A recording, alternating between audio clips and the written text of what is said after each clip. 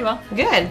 All right, so this morning, thanks for coming in. We're going to just go through your mid-year check and see how your goals are going and how things are progressing with your math students. So just to go back and review, your first student learning growth goal, really you were focusing on Common Core, 8th grade Common Core math standards. Yep. And this, I believe this is the one you were using Easy CBM data, is that correct? Right, that's where I use the Easy CBM as my assessment. Okay. So can you walk me through the process of, you had your baseline data, how has the year progressed in terms of using that data and planning and instruction? So I teach, the students that I teach in that class are struggling learners overall. So I wanted the kids who had the lowest score to make the most growth by the end of the year. Sure. Well, they have the most catching up to do. Yeah. So I progress monitored them. So we did their formal winter check-in in early January. And I actually had several students meet their goal already for the end of the year. And they were really proud of themselves, which was great. Yeah. I had a few students just blow me away with growth. They clearly learned stuff. Now the problem with this assessment is it doesn't tell me which standards that they grew the most on. Okay. And some of the standards on the test we have not even taught yet. So obviously those questions are going to be probably guessing questions for them. I had 4 students in my class that are not showing what I gauge to be adequate growth. Okay. So can we touch on those students? Yeah. Can you talk to me a little bit about how you would intervene with those students, how you are intervening with those students? So those students are my always my struggling learners. On all the proofs I give in my class, they're the kids who oftentimes don't meet the first time and need extra attention and intervention. Okay. The 2 students that went backward are chronic non-attenders, and they miss a lot of school. So the way we try to deal with that with our low kids is we have an educational assistant, Michelle, who works with students during another class period to try to get them caught up if they miss things. Sure. Oftentimes these kids, even though they're 8th graders, they're not taking it upon themselves to check in with us if they miss something, to check in with anybody. So you're using your Easy CBM data now, but then you're also using the data that aligns with the standards from your proofs. Right. I want to see that my classroom is, not only am I looking at the data from Easy CBM to say who needs help overall, but I need to make sure that they're mastering each standard individually too in my classroom. So that's how I track it with my proofs in my grade book. Now, do you take into account when you're looking at that data the number of times they may have reproofed, or are you pretty much just focusing on, when they get there, they get there? They get there whenever. So I'm curious about that too. Are you finding that students are responding well to the intervention? We've, historically, 8th grade struggling learners, these are students who, they've been struggling with math their entire educational, career. Are they responding to this system and this process? Because it is new. Yeah. I'm just wondering how that's working. I think just some of them, I think a handful of them kind of rebel against the fact that, I have 2 math classes a day, this is terrible, I hate math. But they kind of come around to it, and with enough behavioral structure and instructional, leadership where we're making it engaging and fun, it doesn't feel like they're in math twice a day. And so I think that there's a visible shift in attitude with these students. I mean, we had students who were in interventions for math in the past who would just shut down. Right. And I think this gives them a little bit more ownership, and it looks like that's what you're seeing for most of them. Well, I think the key too is that they know that their best score wins, So right. How many of your students have yet to meet their goal for Easy CBM at this point? So I actually denoted if they were on track for meeting their goal. How did you determine that? I kind of looked at it. I said if they were at least, so I took the median between where their goal was, so the range of their initial school score and where I want them to be in the spring. I split it in half. If they were there, then I considered them on track. Only 4 kids weren't on track, but I do have 8 kids who've already met. Wow. So they, obviously I'm not going to quit teaching them, but. I mean, we're at the midpoint in the year. I know that when we initially sat down and talked about your goals, I mean, some of it was kind of rolling the dice. How much growth are they going to make? What do we think is realistic? As you reflect back just on, where you're at this point in the year, how might you adjust a goal, say, for next year based on what you've seen this year? I think I think it's tough to say because, and I thought about this, because I think, oh, if this many kids have already met my goal, I should make it much more rigorous. I should up the bar that much more. But I do still have those kids who haven't met the goal, who are really on track in terms of their learning pace. So at this point in time, I would like to just take the data and say, like, yay, I'm meeting my goals, and I'm also graduating kids out of particular risk categories, which I think is more important than even just the targets that I set. I definitely appreciate that you're looking at, you know, various sources of data, and it's clear that you're continuing to do that, and even just reflecting, you know, that's really the purpose of what we're doing today. So you touched on something that, if you can just elaborate a little bit for me, and that's presenting this data and having the students take a look at it. So can you talk to me a little bit more about? So what I do is I call them up after they take the test. I share with them first what they got in the fall. Okay. And I say, do you think you did better than that? And they say either yes or no. And then I share with them how they did this time. And I'll say some other kids, my 2 kids who moved backward, I said, what do you think happened? And a lot of times they say, well, I guessed on a lot of questions, or I didn't know how to do it. And I said, well, don't worry, because we're going to learn those standards in the next few months. Make sure you're really focused so that when you take this again in the spring, you're prepared for that. Sure. So I'm not going to make them feel bad. But I think it's important for them to take ownership of it and understand it. I mean, so often you could sit, and it's great, and believe me, I love that. I haven't said that before. I love how much data you use and you look at, but especially in 8th grade, I mean, they need to start advocating for themselves. I mean, the only thing I can think of that for that goal is just the couple of kids who struggle so horrendously with behavior. I really want to brainstorm with our IPBS team about strategies, not just school-wide strategies like check in, check out, all of that kind of stuff. More individualized. In-class instructional strategies that will keep these kids focused, you know, and I just want to work, even whether it's as a building or on engagement strategies, and so I know there's a course coming up that I want to attend. There is. With my mentee as well.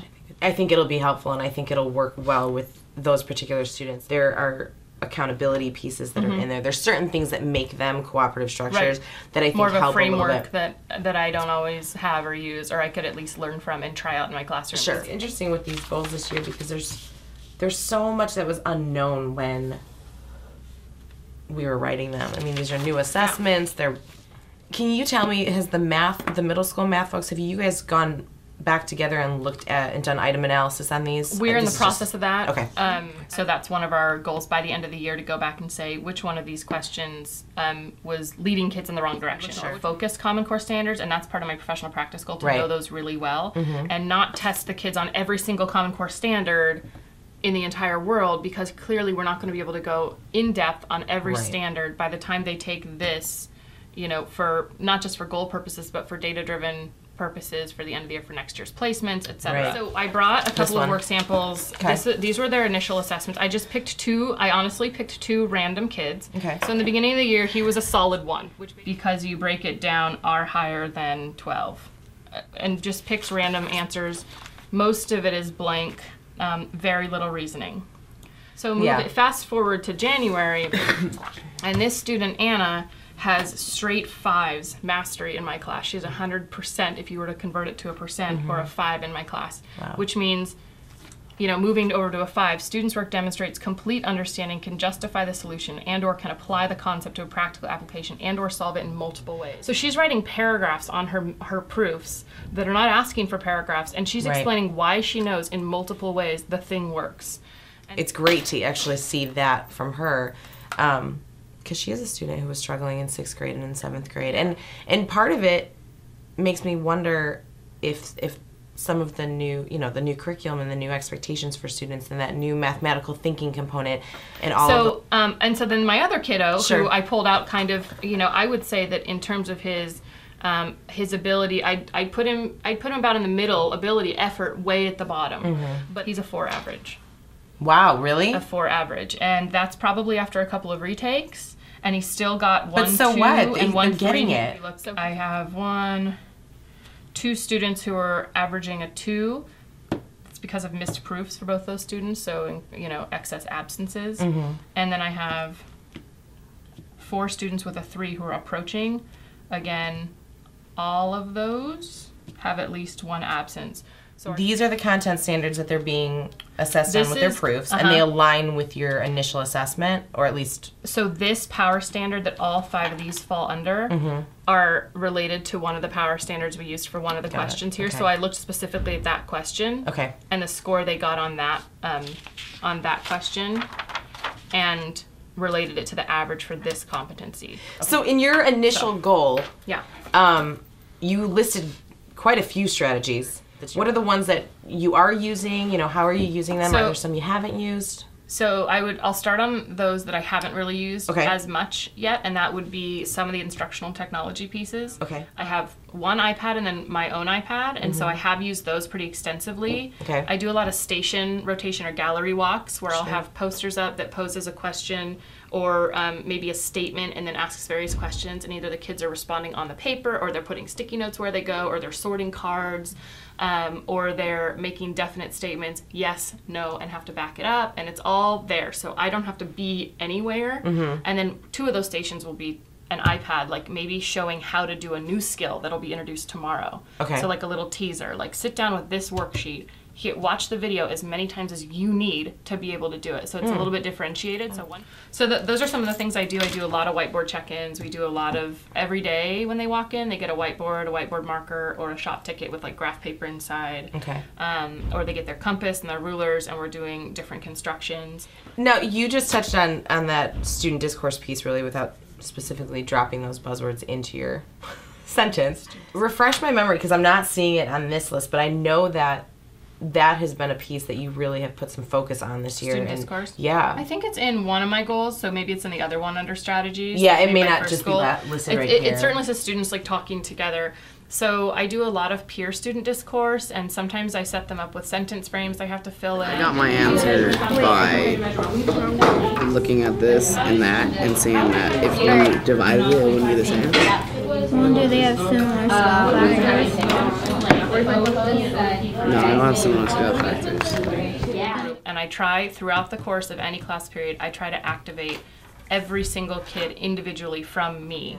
I mean, you're a teacher who does a lot of reflection and a lot of thinking back to not just the lessons, but taking into account formative assessments and even these summative assessments and all of these different data pieces that you've shared today. What more, I mean, is there something that I can provide you? So where I need to grow for sure, and I've talked to Michelle about this, and I'm like, how could I move forward with this? How could I get better at this? Is tightening up when I say, okay, you have 2 minutes to be done with this. Really holding them to that 2 minutes instead of, well, 2.5 minutes is close. Right. You know, and I'm a little bit, I'm like overly flexible in those areas. This year more than ever, I see how my goals are relating to everything I'm doing in the classroom, and it's looking back and looking at those strategies, I am thoughtfully implementing them because I said I would.